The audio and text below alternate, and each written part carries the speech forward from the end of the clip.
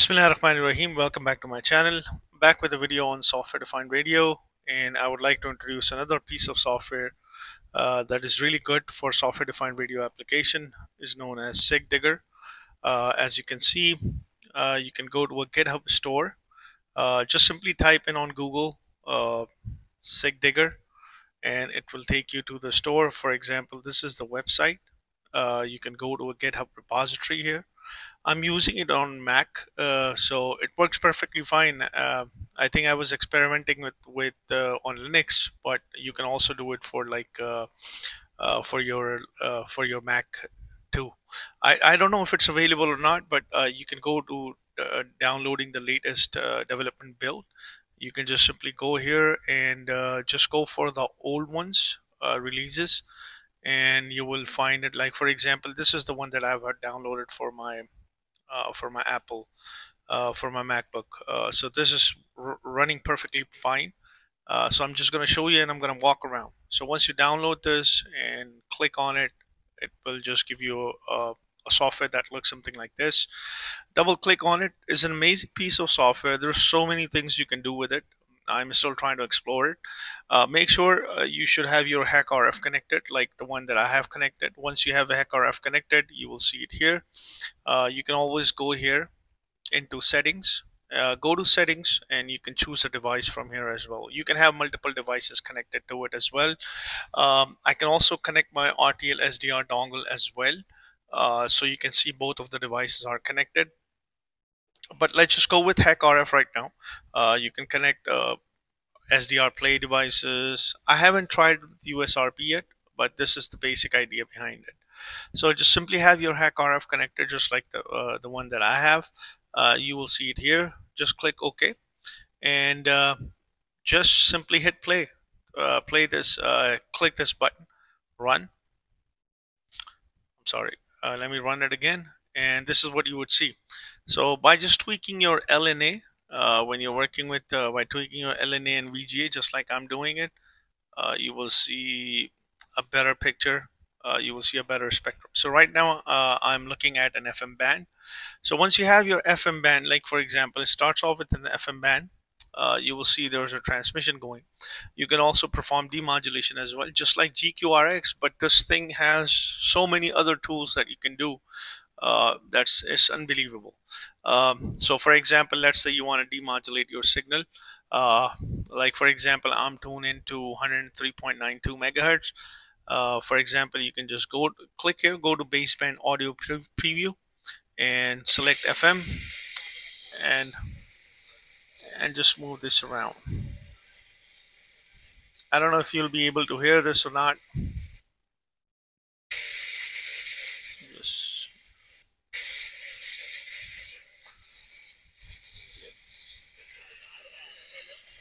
I can hear something. I just have a crappy antenna. That's why. Let's see if I can get something else.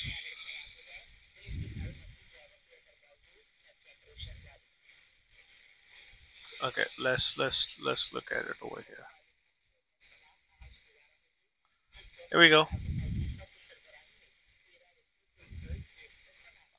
All right, so this is how you actually look at your FM. Let me just change this frequency a little bit. Let's see what. Okay, I have something going on here. I can focus.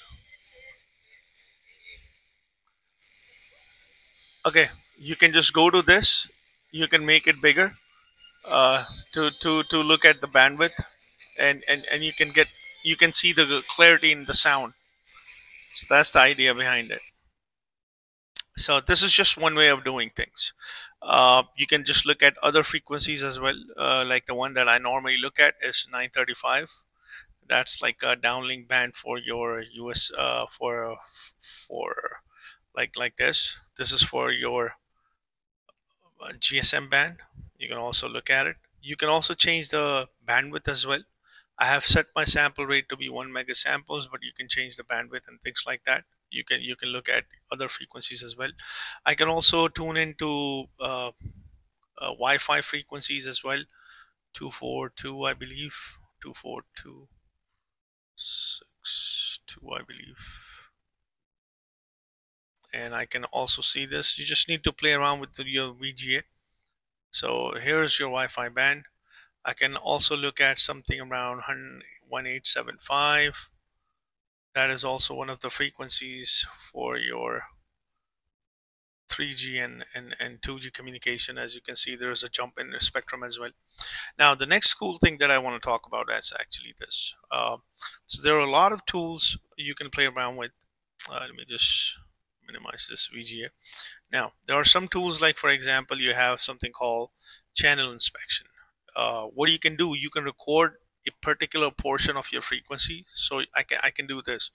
I can just push to capture. I can press my left click on my mouse, and then I can record it for like 2-3 seconds and things like that.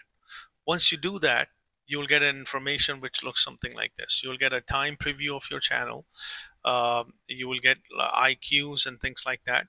So just click on envelope and then just turn off the waveform, and you want to look at phase and frequency information. You can also do that as well. So like, for example, what is the sample rate, what is the time, what is the magnitude, what is the frequency shift, what are some of the Doppler measurements. So you can go to phase information if you just want to look at frequency. You can also look at your frequency information at different points, all right, in terms of I and Qs. For example, like the measurement is the sample rate, duration. I've captured this for like 4 seconds, or how many samples are there, what was the center frequency. I think I captured at 1.866 gigahertz. You can do all kind of stuff with this. You can look at the phase information, you can look at the frequency information. Just turn off the envelope, or sorry, you have to have an envelope on phase and frequency. So you can see that you can do so many things with it by doing it, capturing the signal for a certain amount of time. You can also go and look at your carrier recovery. You can do carrier recovery. You can do transformation.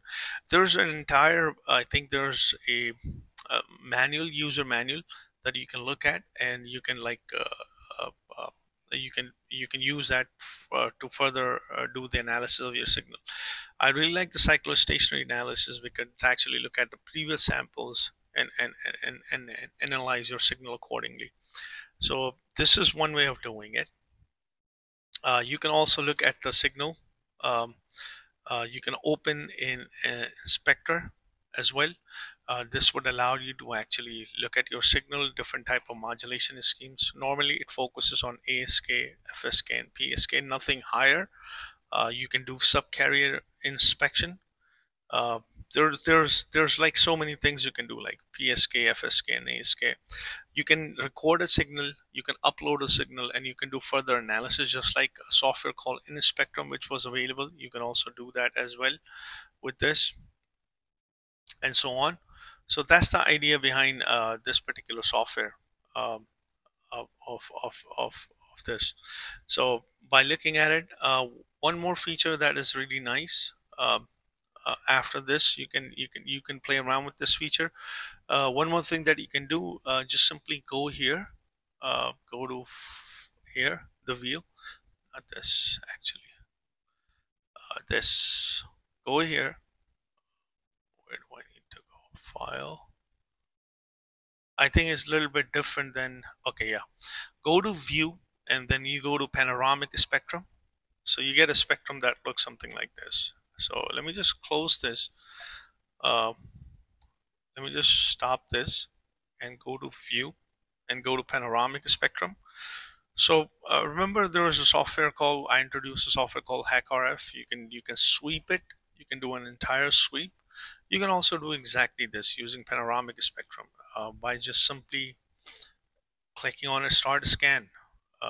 So what it will do, it will start scanning all the frequencies, which is from, in our sense, is from 0 hertz all the way up to 7.25 gigahertz. It will start scanning all the frequencies just like we've been doing it in your HackRF sweep spectrum. So amazing. You can do it progressive, you can do stochastic. This is basically based on probabilistic, and you can do continuous, discrete partitioning, however you want.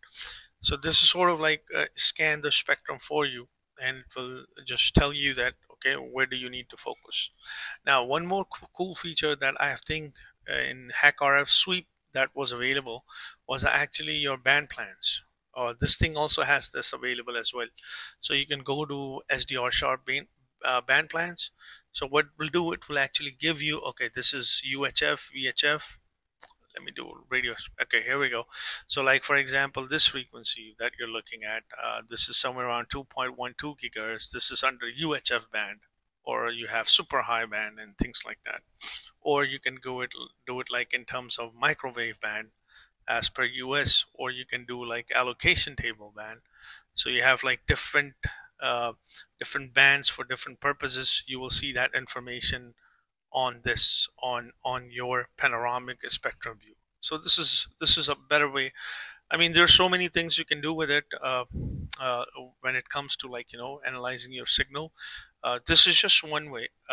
This is additional feature to what we actually previously looked at. So I hope you like this small tutorial on this. If you have any questions, just leave it in the comment section. And thanks for watching, and don't forget to like and subscribe to my channel.